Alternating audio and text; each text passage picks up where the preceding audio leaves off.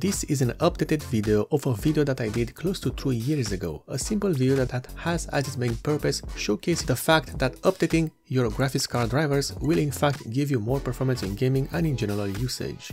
This video is an update and uses a brand new testing system with DDR5 RAM memory, an RTX 3090 Super graphics card and an Intel i7 13700K CPU. And we will test no less than 5 different NVIDIA graphics card drivers to see how much performance was gained with each update. As for the drivers, we have 3 regular gaming drivers and 2 NVIDIA Studio drivers. I've chosen 3 of the gaming drivers and 2 of the studio drivers to showcase that both types of drivers work just fine in gaming and general work tasks. The oldest driver is 512.15, released in March of 2022. This driver is one of the earliest drivers to fully support the RTX 3090 Ti and thus is a good starting point. The next drivers are the 528.02, released in January of 2023, and finally the latest driver 552.22, released just a few days ago. As for the studio drivers, we are using the 546.01 driver, released in November of 2023, and the 551.86 driver, released in March of 2024. We start with Cyberpunk 2077 Phantom Liberty, updated to the latest version. The game is running at 1080p and all settings are turned to their max. Vertical synchronization is disabled and ray tracing is set to high, while the DLSS is set to quality.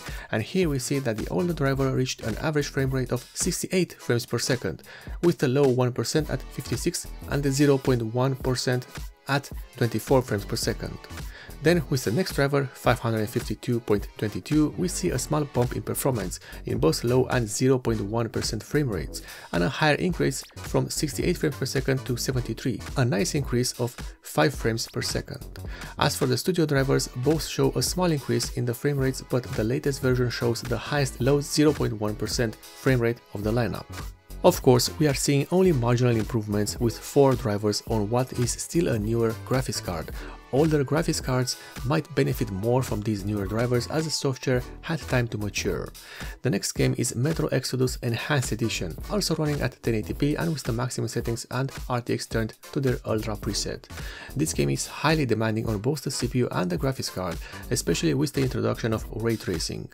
And here the oldest driver has a good performance, with the average frame rate at 92 frames per second, the low 1% frame rate at 44 frames per second, and the 0.1% frame rate at 20 frames per second, being ahead of the newer 528.02 by a few points, and losing only on the average frame rate.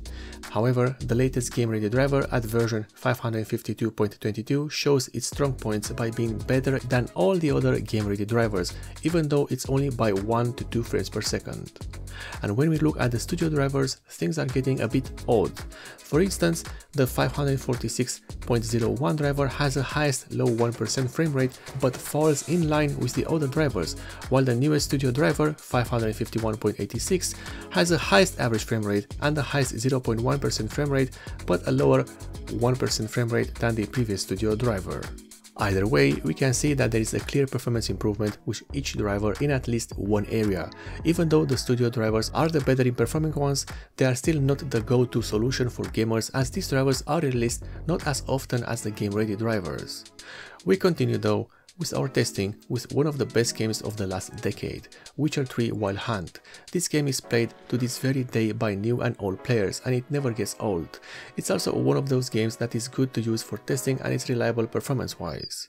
Just like any other game, this one is running at 1080p with all settings turned to their maximum. However, this being the newer variant of the game, it has the added benefit of using ray tracing to enhance the graphics, and of course, that is enabled as well and set to high. When we look at the average frame rate, the newer studio driver is dominating the charts.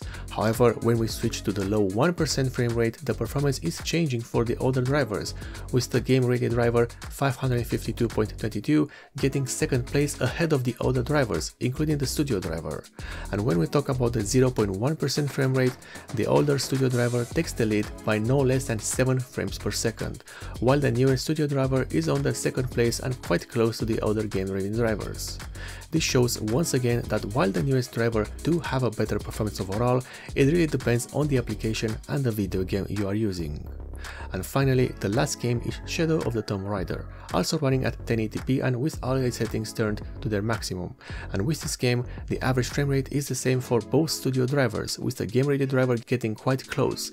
In fact, the average frame rate is so close that we are talking about 1 to 2 frames per second at best. The low 1% frame rate is different here. The top spot is the latest studio driver, while the older studio driver takes a back seat and drops quite hard to the second to last place, the first two places being taken by the latest drivers of their versions, both studio and game ready. And when we switch to the 0.1% frame rate, things are again quite odd to say the least. The highest frame rate is with the older studio driver, followed closely by the latest studio driver. Meanwhile, the best performance with the game ready drivers is with the 552.22, which so happened to be the latest game ready driver. And when we look at all the games we've tested, we can see that in general, the newer the driver, the better the performance you get. However, this does not mean that you will see a tangible performance boost, as some drivers will only improve the frame rate by 1 to 2 frame rates per second at best. The differences between the game ready drivers and the studio drivers is noticeable in terms of more stability and perhaps a better fix on some issues, even though the studio drivers have the same fixes found on the game ready drivers. The main differences between them being that the studio drivers are optimized for professional software and tasks, such as video rendering and number processing, to just name a few. In the end, the idea that a newer driver performs worse than the previous driver is false. To some extent, of course, there are duds everywhere because drivers are made by humans and we are prone to mistakes.